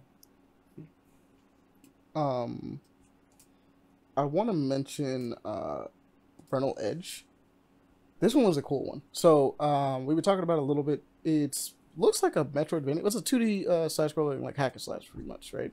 Yeah, it's a little bit like it's definitely a Metroidvania aspect with some apparently fishing mechanics, so it looks cool. It's an you move around. FF7 style world maneuvering when you get on the ship and stuff. That looks fun. PlayStation 1 graphics and everything was aesthetically pleasing. Very aesthetically pleasing, kind of cutesy gameplay. Animation looks like how your typical Metroidvania hack and slasher stuff like Strider, Hollow Knight, Blasphemous, so on and so forth. But well animated and hopefully well controlled. We won't know until we actually feel it, you know. Yeah, that kind of thing is just gotta feel through tactile functions. Mm-hmm. But I guess I don't know how the delay is because I know some of those do have a delay on jumping, attacking. You just gotta make that feel for it. That's how you approach a Souls-like game because you need to know how it feels to play it because the delay is fine-tuned. Yeah. But that one looks like a fun one, though. Can't wait to check that one out. This was the release trailer, which means that I think it's releasing... When is it releasing? It's sometime in April, I think, the last time I checked. Yeah. I think it's 20... Is it 25th? Or is that something else? No, hold on. Let me just check. Skip till the end. That's usually... 2023.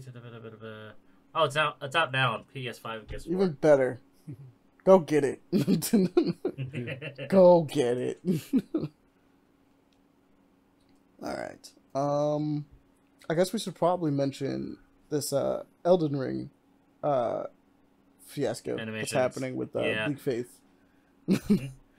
So Bleak Faith, a game that Amani mentioned in the last podcast episode that he's been playing for it. Apparently, the developers are now a bit under hot water for allegedly stealing animation files similar to that of Elden Ring because a few movements and characters in the during boss fights are almost frame for frame exactly the same as characters from Elden Ring. Oh, wow. Yeah, might be a bit. That's the accusation. The truth of the matter is actually it's through Epic because apparently someone did steal those file animations from Software, probably a developer themselves, one of the employees, sold it on the Epic Games Store. The developers of Bleak Faith found those and bought it for their game and used it. So they bought it legally through Epic. Yeah. So in the end, in short, I don't blame developers of Bleak Faith because, again, how would you fucking fully know? You were just which like, hey frame man, I just wanted to use these animations. They look pretty good. Good, yeah. And I can't blame developers for like not handcraft animating everything because let's face it, developing is hard. The people did Blake Faith was a group of 3. That's a they lot had to go get through. something. Yeah, they had to. Yeah, and plus it's just some animations. Not everything was asset ripped. Like people are like, oh, it's asset ripped. Not exactly. Some people just take assets from other games. Everything. Not every studio has handcrafted everything from the game's ground up. For instance, my favorite series of Resident Evil have been using the same assets from the previous titles again and again and again for it, but not for like in terms of creating entire levels out of it. Just like decoration of the same pot, the same plant, the same table used again. That is it. Some couple boxes. Big fucking whoop. There's crates for sure have been in go take a look at a crate. Take a look at a crate in the game. See if you recognize that crate. See if you might have seen this crate before. Genuinely. In other games. Multiple dozen. Yeah. You probably have seen this crate before. You don't realize you've seen this crate before. Or see this tree. See that grass. Again, extremely minor stuff. Like, a lot of times it's made for, like, just generic set decoration, a telephone pole, a random building. Nothing super, super important. Usually. A lot of the time. It's the ones that pretty much make a game of nothing but asset rips, then you complain. But it's like just the tiniest bit. It's normal for the video game industry. It's how it works because, you know, building everything from the ground up is difficult and time consuming. It's not logistically possible. It really isn't. But same time, just gotta be wary for things like that. Bleak Faith just didn't know they were even using animations, like we said, from it. And it was just being sold on the Epic Game Store, so yeah. Not their fault. Whoever sold the animations from software on Epic, that's on them. Technically, it's Epic's fault for this because they should have seen this coming in the first place and get rid of it. They haven't yet. And that probably is the biggest problem on that one. But we'll see how that plays out. All right, let's see. Is there anything else we have to mention? Nothing else. Hey, Devon, want to talk about the Little Mermaid? Fucking Sebastian has like regular eyes as a regular crab. It's only about the trailer. Everything else looks like an amazing movie. It's gonna be Little Mermaid. Nothing. It's a child movie. To play devil's advocate a little bit, but honestly, in a fair point for it, it's not likely they were gonna put an actual human face on a fucking crab. They weren't gonna do that. It'd be funny. It's kind of funny. It would be funny. It would be creepy, especially for a live action film like this. But honestly, I don't have any issues with it outside of the crab part. But I saw that coming because we've seen the Lion King one, and that was a mess because they couldn't put human facial features on the animals. But It's so you funny. know, it'd be like that. Sebastian is in fact a crab, so he looked like a crab. Crab. Yep. Enough said on that one. Other than that, but yeah, I agree. The movie does look great. I'm looking forward to just seeing it myself. I like honestly. to see it, yes, before I make any real opinions, because honestly, everything I've seen so far, I don't see anything like too bad. Hopefully, Halle Berry is able to do performance and sing pretty well. I'm sure she will. As long as they don't change anything drastic for it, it'll be good. Because I don't have any ill will for this film out of the point. Hopefully, the reviews reflect that, but we'll just have to wait and see. For real. What's another thing? I would like to talk about The Devil Within Satgat. Oh, go for it. Yeah, Devil Within Satgat is a cyberpunk Japanese aesthetic looking side-scrolling beat-em-up. Not beat-em-up, a side-scrolling hack and slasher. Similar to that of, Fist, Forge and Shadow Torch, and a bunch of other than Strider, because it looks dope. It really does look cool, and the combo systems, flashy finishers, and the environment just looks really cool. Mix of a futuristic Japanese feudal aesthetic. That's a vibe. I remember looking at that earlier and being like, you know, this is kind of clean. I wasn't expecting this. Yeah. Oh my! Did you take a look at Lethal Honor or the Apocalypse yet? I did not, actually. I needed to. Give it go ahead. I want to hear your reaction on the podcast. All right. Let me go ahead and find that one because I have not. It's right above Kingdom 80s. Kingdom 80s. And underneath Chasing the Unseen, which I did brought this up on Keep a Lookout for in the previous episode. Oh, which one? Chasing the Unseen or Lethal? Yeah, Chasing the Unseen, because I brought that up in a previous episode. It's the one that... Yeah. Okay, Lethal Horror. Let's see. Lethal Honor. Lethal Honor, Order of the Apocalypse. Okay, PlayStation, thank you. I understand. I own a PlayStation 5. I don't need the advertisement for one. Buy What another are you gonna one. make me do? Buy another one. Yes. Audience, to help him money deal without the advertisements, help him pay for YouTube Premium. Oh man, this is cool. No, off rip, this is actually kind of clean. Look at the animation style, because it's, again, comic book style, as I told you about before. Enemies are 2D. Player characters 3D, which is interesting, not gonna lie. For real. A lot of the... Oh yeah, no, this is cool. It's not even like a fully... What's weird is it's in this like isometric, like it's like a half isometric kind of view for it, because it's there, but it's like it's not the same, if that makes any sense. Like it's zoomed out, but it's not as zoomed out as most isometric games are in general. It's kind of like this. You know what it is? Like kind of a close up. Yeah. It reminds me of what is the name of the game? X-Men Legends, right? So if you had played those games, and like one of the things you can do in those games is zoom in the camera, specifically, like you can zoom it in and like tilt it.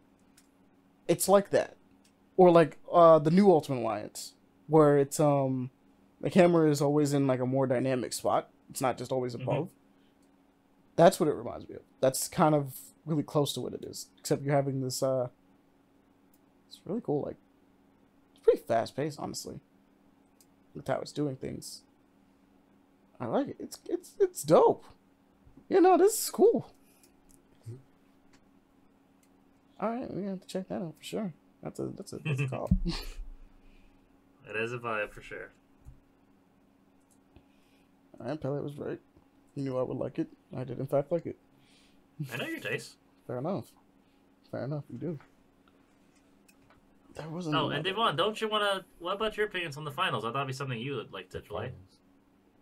Yeah, that is full and destructive Rainbow Six Siege looking game you mentioned. We talked about because we talked about it before. Damn. Okay. Jesus. Before the podcast, yeah. That is on me. I just the finals. I can't wait to play this game. I'm gonna tell everybody about this. It looks really fun. It looks great, and it's like the destructive physics mechanics people have been begging for in like Battlefield for a long time. Now it's completely the focus of the game. Like this looks just great. This looks just a fun shooter. Fun shooter, break everything imaginable. Like yes, nothing is safe from me. The guy Nothing is safe. The guy doing the trail has really bad aim. It's just fun. What? He's just spraying everywhere. It does not matter. Yeah. Well, again, he doesn't care about hitting his target. He just cares about blowing shit up. That's true. Well, like, bro, damn, please. Hit somebody, bro. Hit somebody. I'm not hitting somebody. I'm hitting something. Motherfucker used like 3 clips to kill somebody. I'm like, bro. I saw that. But We. go ahead. The finals looks really dope. I like to see. I like this is a shooter I want to give a shout out for sure, because it looks fun. It just looks straight up fun. Oh yeah, we're gonna be checking that one out for sure. We've already downloaded some of the demos for it actually, off rip. So, I believe the beta is out. So, be sure to jump on that when you give the beta out for sure. Everyone. I guess the last thing I want to mention on here is so we have a new Persona game, but there's a catch. It's a mobile game, title. But there's another catch. It's a brand new Persona 5 game, specifically. Taking place in the same world, but with different characters dealing with a very different threat. Yep. So cool. Yeah. Bummer that's a mobile title, but it plays just like Persona 5, so like hopefully it's good, and hopefully it doesn't get bogged the fuck down with microtransactions. I would hope not. I mean, it looks like it's just pretty much a straightforward... Like, it actually just looks like a straightforward game. So I think it'll be fine, because you know how they ported The World Ends With You from both DS to phones eventually, and they kept the full game? Yeah, that's kind of what it feels like, a little bit. Here's the thing. One of the few mobile games type of mobile games I'm okay with, if it's a straight up flat price decently for a mobile title, I'm okay with it. If this is free to play, I'm going to be a bit hesitant. Oh I'm yeah, just gonna, it feels like yeah. the kind of thing that should probably be like $2-3 on the maybe $5, right, on the store, and then you call it. I would actually be willing to pay 10. Yeah, I'd that's actually fair. be willing to pay 10. It's just there, and you play it, like it's just done. Yeah, and I'm kind of down for that. Kind of like that. Wasn't there like a Mass Effect game that was like that a long time ago? And Horn was another one like that too. Horn was that. The Mass Effect game actually was a third-person cover-based shooter, similar to that. That one. Well, the thing is, it had both. It was had their cake and eat it too, because you did pay for a certain amount of price, because I played it when I had the phone at the time. I think it was $10, but you can pay microtransactions for power-ups to skip through levels. Or not skip through levels, make levels easier, because you're able to pay for armor-piercing rounds and all that why shit. would you? I know. In that instance, why would you? Yeah. Because how it played was similar to that of the Dead Space mobile title. But that game I actually enjoyed, because that one's a full-fledged Dead Space game. True. That one was fun. It actually was creepy, too. The game screen was fucking with you the entire time. That's a vibe. Mobile titles of that quality. Well, I mean, I guess there's some that are kind of close to that. Like Genshin's kind of like that, right? But like, Genshin's a different aspect, because it didn't start as a mobile title, was it? No, it was a mobile title. It just what it is Genshin launched the same. If that makes any sense, like it all launched at the same time, and they were all platform type of thing. Yeah, gotcha. They was just like we're on everything. Then I'll say this then, because how Genshin's designed, it's a different philosophy for game design for mobile titles, because it's from a different country versus American, where a lot of it's just kind of like ham-fistedness on microtransactions and all that shit. Well, Genshin is kind of it's a gacha game.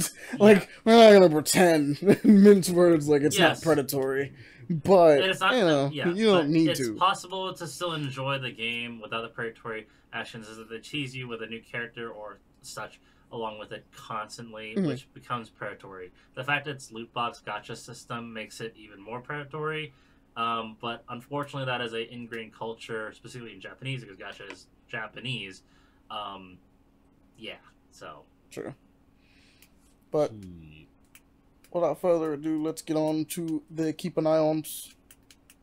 We got some stuff here for you guys to go check out. So let's take a nice little look. All right, first look. God damn it, I hate Twitter. Why do you hate Twitter? Oh, never mind. Yeah, Devon, why do you think I hate Twitter?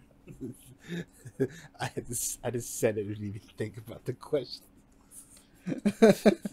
Why do you hate? First up, we have Violet, or at Vio. Actually, I don't know. I can already see why you like this one, specifically for Violet. Oh yeah, they're a 3D pixel artist. No, the style is very similar to a favorite series of yours, though. Oh, I mean, it's PlayStation aesthetics. Genuinely, that's just the deal. But yeah, I give you that. It's Mega Man Legends a little bit. Oh my god! I mean, they even put a list of like their art style over the years, especially with this goth model Violet from original August 2020 to now.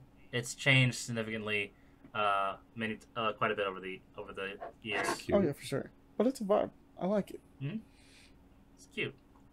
It's very cute. Is this the character model that they're working on for it, or is it turning into more than that? Nah, they're just an artist that does artists with the pretty much this entire style. They've done just different models and stuff like that. It's always good to support different types of artists. You know what I mean?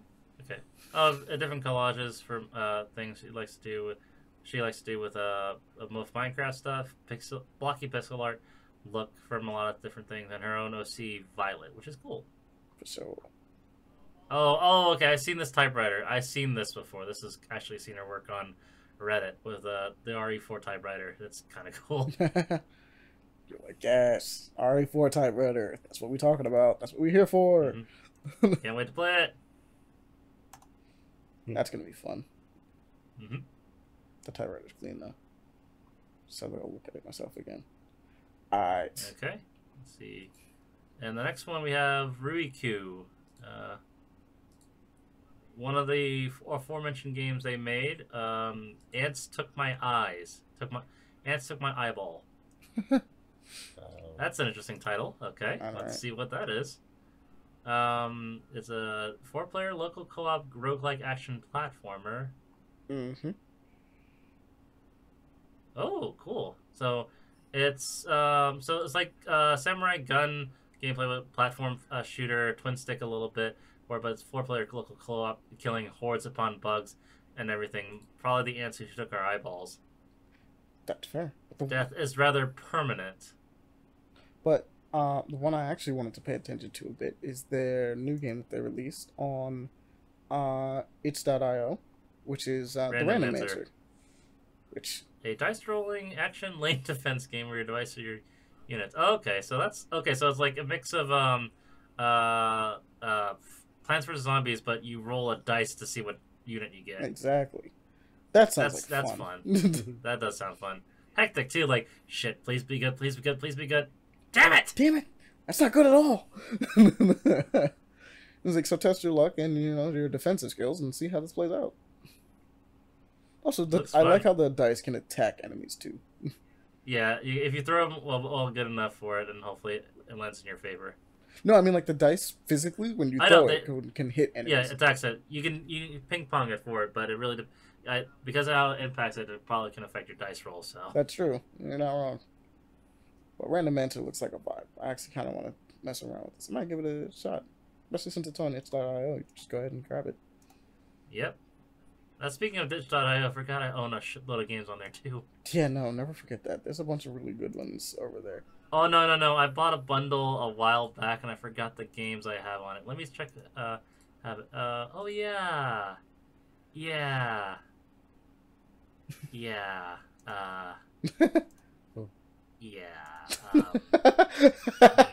There's a lot out there. I have 34 pages of games. Oh wow, yeah, no, you have a lot. Was it a game jam thing? I wonder if it was a game jam thing.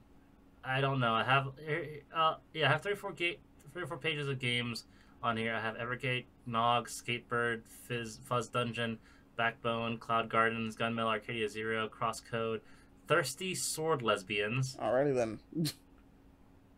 Well, you did say you bought it as a bundle, so you got what you got in that. Again, this is a personal problem of mine. I buy a lot of things on sales, typically like bundles and stuff, and I forget exactly what's in them and never visit it until much later. When did I fucking buy the unofficial book of Undertale? Oh well, there you go. But next up on our list we have Runa RPG. On Twitter as well. This one's a turn-based fantasy RPG that is in early development on Unreal Engine 5. 3D turn-based, okay. Yeah. I like the environments so far. I think it does have really nice environments off-road. Unreal Engine 5, that makes a lot of sense. And their light effects looks really good. Usually Unreal Engine does it really well. I'm trying to go to the part where you see the combat mechanics. So far, I've just been seeing exploration. Same, there's a lot of walking. Just a lot of walking. I mean, I appreciate the walking. The landscapes but I like are pretty amazing in general. I just want to stay. Well, they did say it was turn-based anyway, so we kind of have an idea of what it is. I want to see. I'd like to see like the interface and menu system and all that such. Or okay, this is giving me heavy Final Fantasy vibes. Oh yeah, no, this looks like hair. Yeah, this looks like fun. Like there's a couple shots in this that I looked at and was like, this is kind of just Cloud, isn't it? District 6 of the port city to Kun. Dude with big sword, spiky hair, big city. It's more color than Final Fantasy, not gonna lie though. Well, it depends on the Final Fantasy. Because 7, I think 7 and 8, no, not 8. What's the one right before 7 and maybe it's 6? I think it's 6. Yeah. Because numbers. The 6 comes before 7 of mine. No, but I couldn't remember which one because I'm trying to remember the one with Zidane and them, and I'm like, I can't remember if that's 6 or if that was 9. Which one had Vivi? That was 6. Yeah, okay. Because 6 was colorful as well. Mm-hmm. And 7, once you got out of Midgard, had a ton of color. Colorful color, yeah. But Midgard itself is kind of dreary but green. That is kind of the point, right? Like, so it's like, well.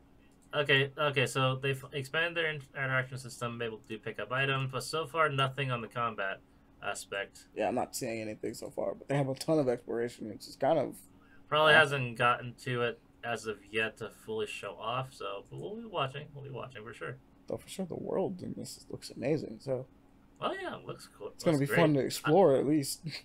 I just like to know how it's done because I know it's turn based, but like, is it action turn based as you play right where you're located, or it goes full on classic Final Fantasy where it fades into a different area? It's a fair point. Oh, found it! I found it. I did. Wow. Yeah, way further down, April 10th, Twitter. Okay, menu system reminds me a little. They take inspiration from Persona. April 10th. Yeah, way down, April 10th. Yeah, I'm gone. I'm in maze right now. Come on. April 10th, 2022. Yeah, okay, I found it. Oh, yeah, no, this is clean. Yeah, it's very Persona. Oh, that's very Persona. It's nice, though. It's stylish. Persona system isn't bad. Cool. Yeah, I like it. It's a vibe. Young beauty. Young beauty. But let us go to the last one on this list, which is Toy Hunter. I don't know if we talked about this. Better be toys in I definitely this. want to mention it. 100% toys in this. Toy Hunter, the fighting game. Okay, so, let's see how it... funny enough, Okay, I mentioned some fun things about how this one might be earlier. So, do we remember Power Stone? Because that's what this reminds me of. Power Stone, but with a lot more items. Also, that tank is just an SNK tank. That is Metal Slug all day. That's a Metal Slug tank. That's tank. a straight up Slug tank. Yeah, a tennis racket you can smash some ass with. God damn. That's a whole lot of boxes. It's a lot of boxes. Okay, full on physics system with the boxes because you keep the particle effects from the boxes you break there easy. But nah. They stay. The particles of the boxes stay. Nah, this game looks awesome. It looks I cool. want to play a Power Stone game, and so far, none of the ones that have come out has really matched what I wanted exactly. This looks slower than Power Stone, but definitely a good vibe for sure. I think this, it either hasn't really matched the aesthetic or something. Something about it's always a little off. You guys ever played that little fishing motor game where you take a little magnet fishing rod and pick up fishes out of a tray? I have. I do remember this. They have a tweet on here that they might add that stage to Toy Hunter. Do it. They should do it. They should do it for sure. Also, I like a lot of the designs for this. Like, as I'm scrolling through and seeing all the characters that they have in it. Dude is wielding a yo-yo as a weapon. Yeah, these are vibes. I like these characters. Yeah, man, not for a Power Stone type game. I need more of these. Just in general. Arcade. I really want to go to Japan to play on arcade, man. That looks dope. Oh, no, this is definitely Power Stone. You can do the thing with the boxes. Mm-hmm. Anybody that's played Power Stone knows what to do. You can just hop over it, throw it. Yeah, nah. Bomb R. This is going to be fun. You can even use a little arcade machine to summon bombs. Yeah, that's hella Power Stone. Those guns, yep. I mean, that's the beauty of indie game development. If after years of fans who don't make the sequel to the game they want or another game like that, they say, fine, I'll do it myself. Damn, wait a minute. This is 6 players? Yeah, 6 players. I didn't catch that little bit of the UI on the bottom. That's crazy. You and all your friends. It's half the roster. They may lessen that down depending if they can handle the full 6-player thing. I don't know, man. I don't think they would have put 6 players if they couldn't handle it off rip. No. They're planning on it. They haven't fully manipulated that because the max the characters we see on the screen is up to 4 at the moment. That's true. But man, I want to see 6-player Power Stone. Sounds absolutely chaotic and amazing at the same time. I want it. It sounds fun. But that's gonna do it. So. Without further ado, we will bring this episode to a close.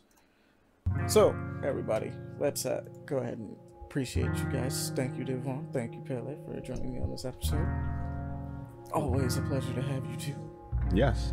Late o'clock, as always. Yeah, do be 8 o'clock. It's not that long. We gotta fix it. We gotta fix that. It was as long as it should have been. Expected to be 4 hours. It was only 2. Yeah. Try to aim for 2s. So sometimes it doesn't work like that. Yeah, it always ends up being later, but hey, this is fairly a good time though. As as well as, well, obviously, we have to thank the audience for joining us on this episode as well. Thanks for listening, guys. We always appreciate you. Obviously, let's go down the rundown of things that you usually have to do. So, if you have a question for us and want us to answer it on Paperplay Action, we can do that at paperplayaction@gmail.com. That is paperplayaction@gmail.com. Send that there, type it away. You can answer it on there if you want to. As well, let's think. We also have, if you want to support the show, you can also go to our Twitter, paper_action. There is a link on our Twitter for Koji. That is our tip box. You can do that there. Or you can hit us up at Cash App, which is Paperplay Action on Cash App. Or, there was another one that I forgot. Oh, our Patreon. That's a thing too if you want to support us in any way. So that's always fun. You can always join not that. you forgetting the outro. Not you forgetting the outro. It happens, I know, sort it's of. We've added a lot of things to it. It's weird. But, yeah, you can definitely follow us on Twitter anyway, just to kind of get updates and things like that for the shows and things like that. We do everything. Constantly tweeting out stuff about games and stuff like that we find, little bits and pieces of news that we might not directly mention, but like just little updates on some of the stuff, like to keep an eye on stuff that we mention all the time. They're constantly putting out updates, and so we just tweet out about them, letting you guys know that, like, hey, look, they're still working on stuff, cool stuff is happening, things of that nature. Same with the channel, let you know if like it's going to be delayed or not, or little things like that. It's just, you know, and I think that's pretty much gonna do it. Last thing we're gonna do is just thank you guys and again for coming out, join us, spread the show, tell people about it, say on the way.